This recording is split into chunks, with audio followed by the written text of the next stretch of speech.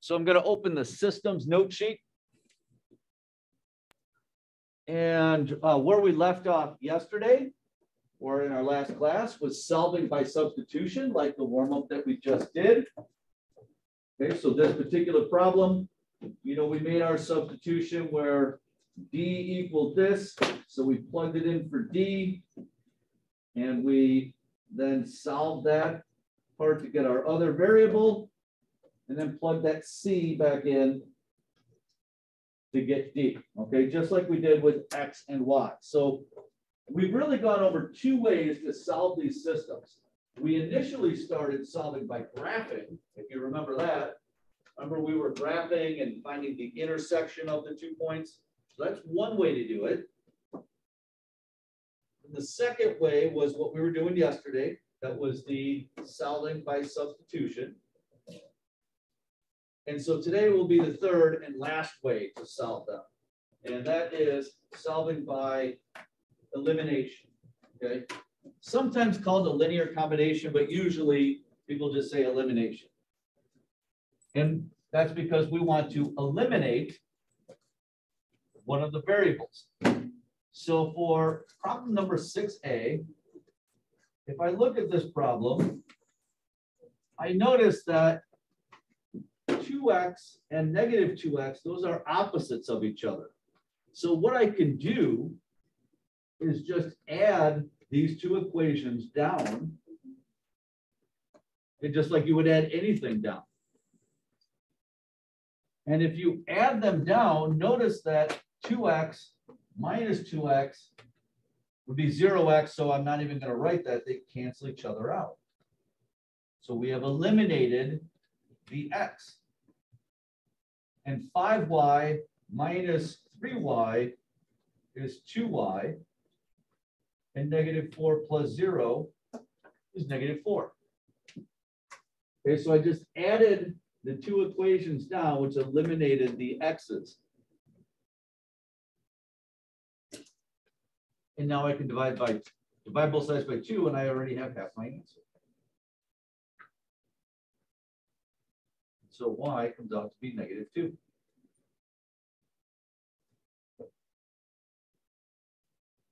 Now that's half of my answer. So I need to plug that then back in to one of the equations to solve for x. So I'll take the negative 2,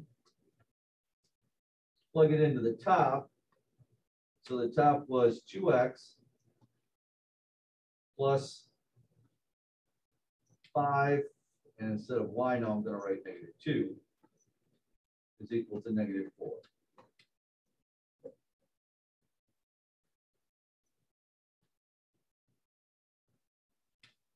Okay, so I just took that negative 2, I plugged it into the top, and now I'm going to be able to solve for x. I'll blow that up a little bit. So I get 2x minus 10. We're multiplying 5 times negative 2, right? Equals negative 4. And we're off and rolling to solve that for x. I'll add the 10 to both sides.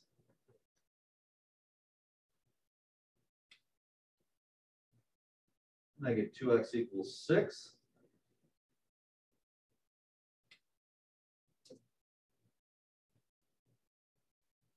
Or x equals 3.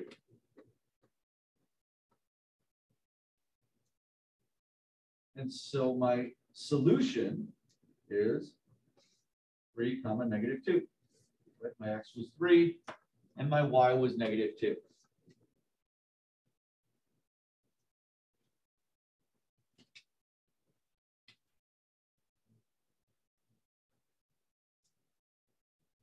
So just a little different method.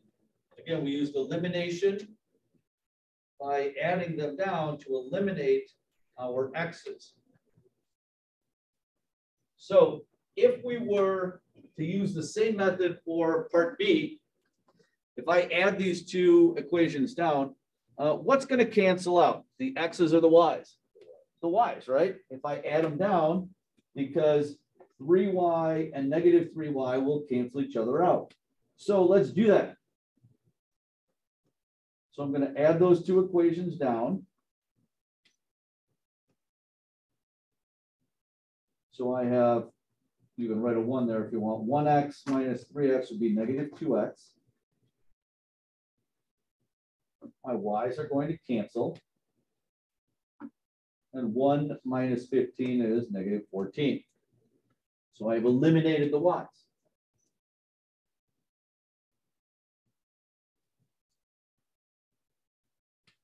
Now we divide by negative 2 and we have half our answer. So I'll divide by negative 2. And so x comes out to be 7. Positive 7. Remember, negative divided by negative, positive 7.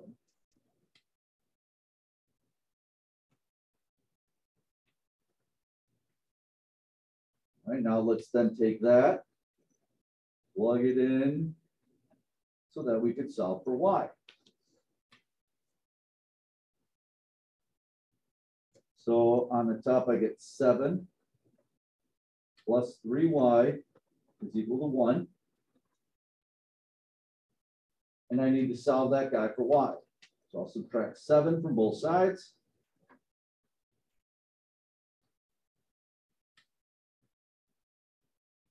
And I get 3y equals negative 6. And then I will divide both sides by 3. And so y comes out to be negative 2.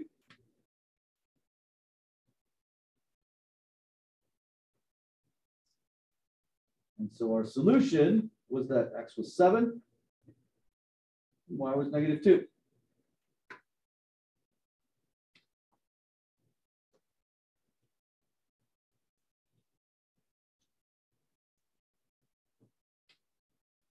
All right, any questions before? The next one's going to be a little bit harder, so are there any questions before I move on?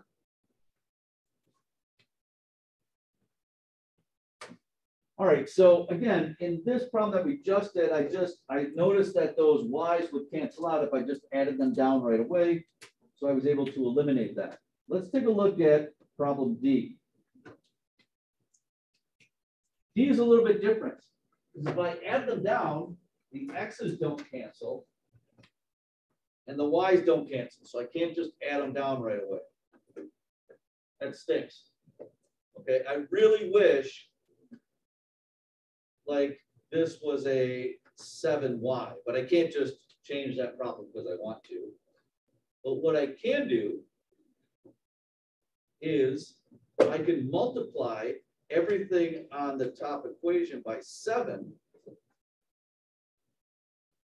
which is going to make that top equation 35x, okay, 7 times 5y, x, plus 7y is equal to 9 times 7 is 63. So I multiplied everything by 7.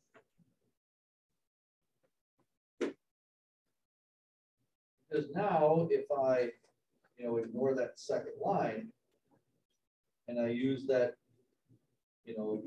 top line and this line, if I add those guys down, now my y's are going to cancel.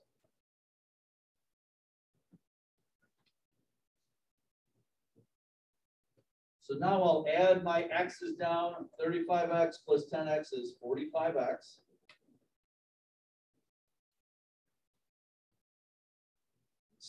Negative 7y will cancel out. And 63 minus 18 is 45. So x is equal to 1. And divide both sides by 45, right? X is equal to 1.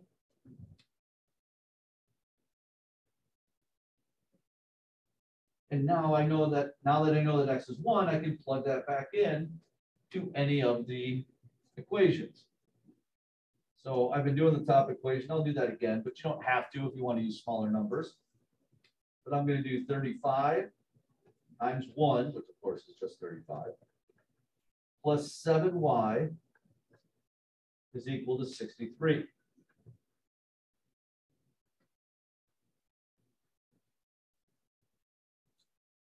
So I'll subtract 35 from both sides.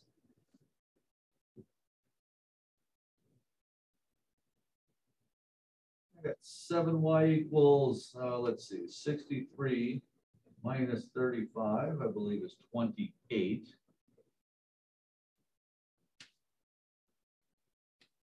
And divide by 7, and y comes out to be 4.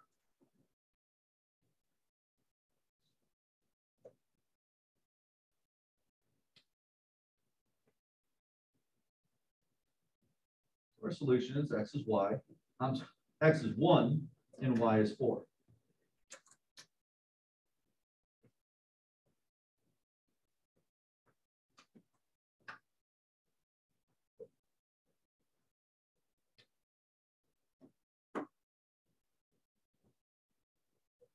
All right, so if we wanted to do one more, let's say we wanted to do problem C. If I were to add them down, nothing's going to cancel because that's going to give me 6x and that's going to give me 7y. So neither one of them cancels. So how could I change this so that something does cancel? Come on, help me out here. Yeah, we want to make one of them, like if this was a negative 3x, that would be great because then our x's would cancel. Okay, but I can't just multiply the first one by -1. I have to do that times everything. I guess I did read before. So I'm going to multiply everything by -1, which changes that bottom equation to be -3x minus 3y, don't forget we have to change all of it, is equal to -3. Wait, wouldn't that be +3? Oh, it would be +3. Thank you. Good catch.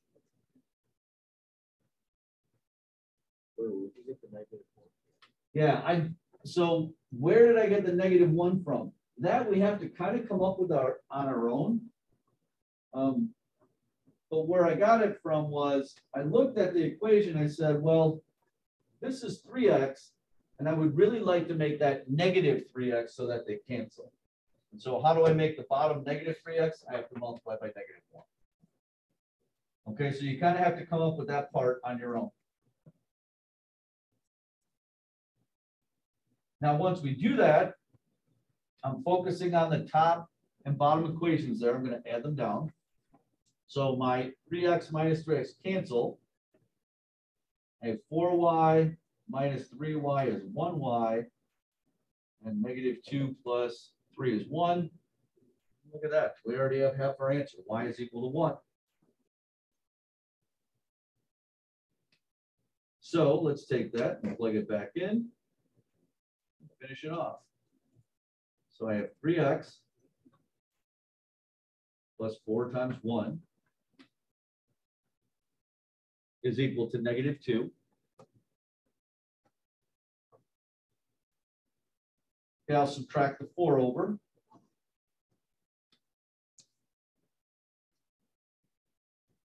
So I have 3x is equal to -6. We're going to divide both sides by 3, and x will come out to be -2.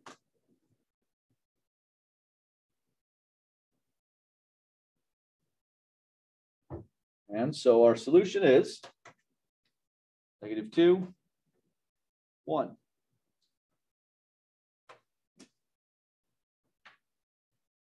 So really two different kind of problems that we did use in elimination. The first ones were easier. Like if you have something that's going to cancel out right away, I would always use elimination. It's really easy. You just cancel that out.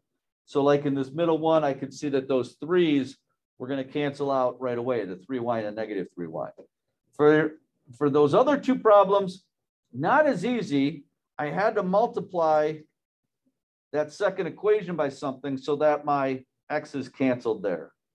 Just like in the other, part D, I had to multiply that top by 7 so that my y's would cancel out, okay? Are there any questions on this?